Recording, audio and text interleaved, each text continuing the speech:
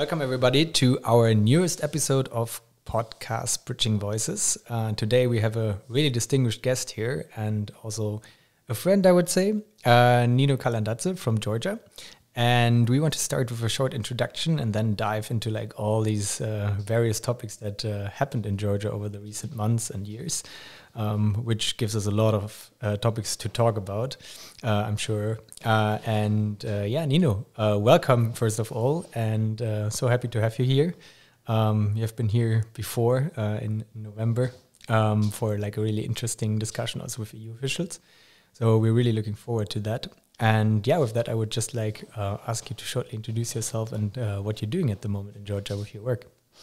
Thank you, Dennis. It's a great opportunity to talk about our work, what we are doing, how we are trying to contribute to general democratic development in the country, what's on our side, and to have this opportunity to talk to you on Georgia, on the political landscape, how it is going on or developing, particularly since the Ukraine war, and how it may affect the developments in the region and then accordingly for Europe and for Brussels. As you already mentioned, I'm representing the Javjavadze Center. The center is the first civic society organization in Georgia that was modeled after the European political foundations. Unlike traditional political foundations in Europe, we are political but not partial. We work, therefore, with diverse social groups, also with political parties. We do, or the full name of the Javjavadze Center is the Center for European Studies and Civic Education. So we do some research and studies, but a lot civic education. As I said, while we are working with different social groups, our main target still remains youth outside the bigger cities. We target those who lack access to informal education, who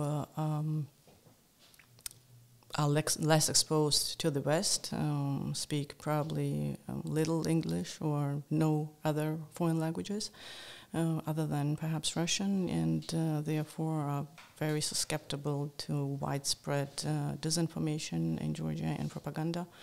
And through civic education, we are trying to also build resilience and somehow prepare our new generation how to resist the propaganda and how to tackle with it on a daily basis. We have basically two major projects we are implementing.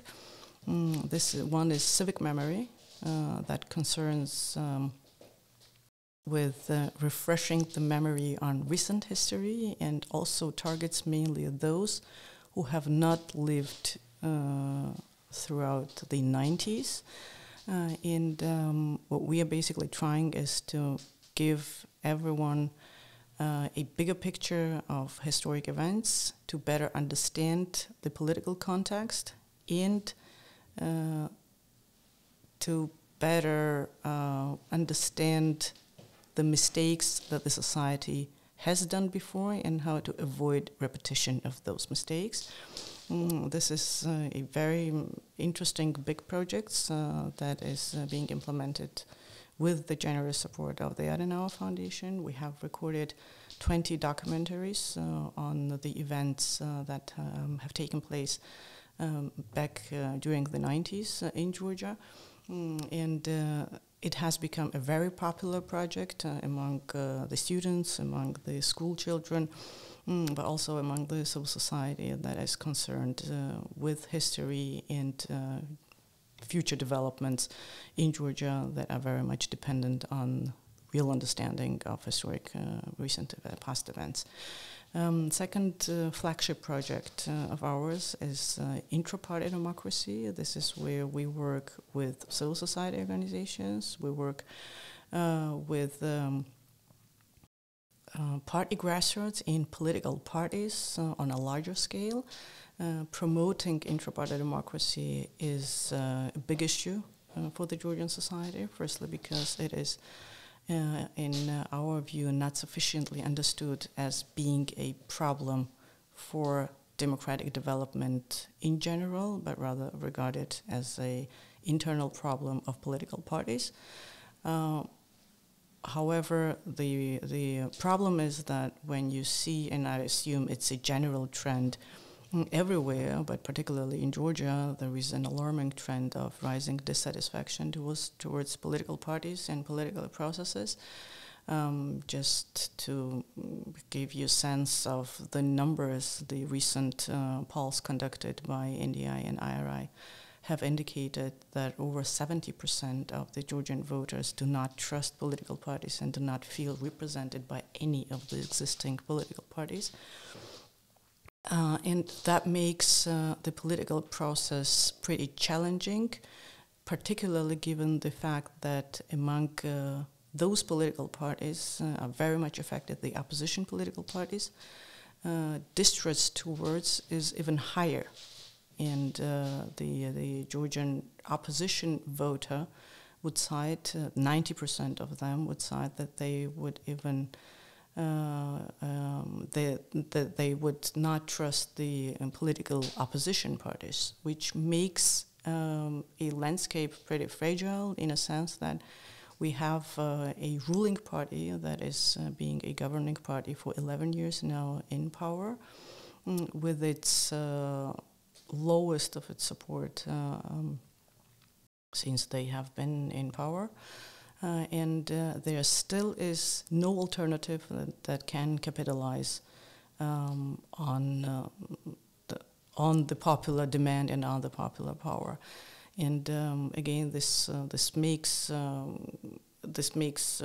political decision making, very dubious. Makes pretty corrupt. It alienates the voter. It discredits the entire political process, and this is where they think that key to starting to solve the problem is tackling it with introducing internal party democracy within the political parties. This is where we believe, firstly, the parties need to become democratic, then to regain trust of their voter, to become more representative in a sense that once they have a democratic rule of, renewing its structures, attracting new politicians, attracting real electoral leaders, that this may change the landscape in a sense that people again regain trust into politics and into political parties, and then eventually change, the general situation that makes people so dissatisfied, makes them, empathetic, makes them nihilistic, makes, human capital migrate, and which in turn then affects general development of the society. These are the major projects we're concerned with. We also closely work with schools and school children. We have a very popular project of movie screenings and discussions with school children. We screen some classic movies like 12 Angry Men or Rashomon, and then have an open discussion with children on how to promote critical thinking, how to promote or encourage citizenship, and eventually put in place, a critical amount of young people who would feel responsible for the future of their country, for their own future, and would be willing to get more involved into the general decision-making process. And this is how we try to encourage civic engagement into political processes.